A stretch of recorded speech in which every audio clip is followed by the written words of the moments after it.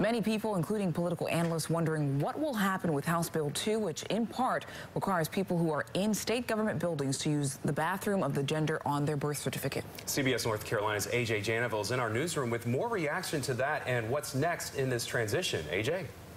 Hey, Sean. Hey, Michelle. You guys would remember earlier in this year that Governor Pat McCrory took a lot of heat when this bill passed during that special session, and this all came about after the ordinance from Charlotte. Now, as of right now, people are confused on what might happen. People against HB 2 are hopeful that the bill will be repealed, but there are people who want HB 2 to stay on the books.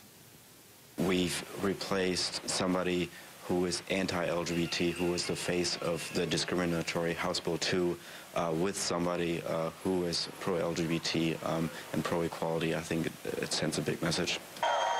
For months, people against House Bill 2 protested and rallied, calling for the governor to repeal the law.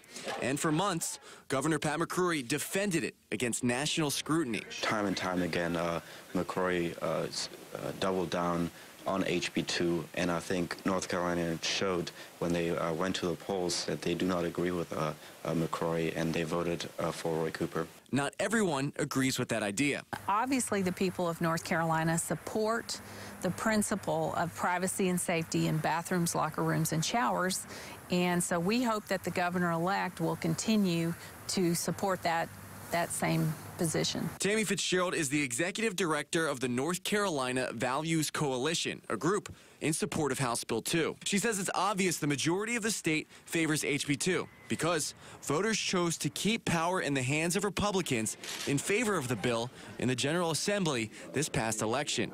Fitzgerald says the North Carolina Values Coalition is putting Roy Cooper on notice that the state has different values from the outside interest parties she says supported his campaign. The people of North Carolina overwhelmingly support the idea of protecting the privacy and safety of their wives, their daughters, their mothers. Now, Roy Cooper did campaign on the promise to repeal HB 2. We will hear from him tomorrow evening here in Raleigh for the first time since Governor Pat McCrory conceded today. Live here in the newsroom, I'm AJ Janeville for CBS North Carolina.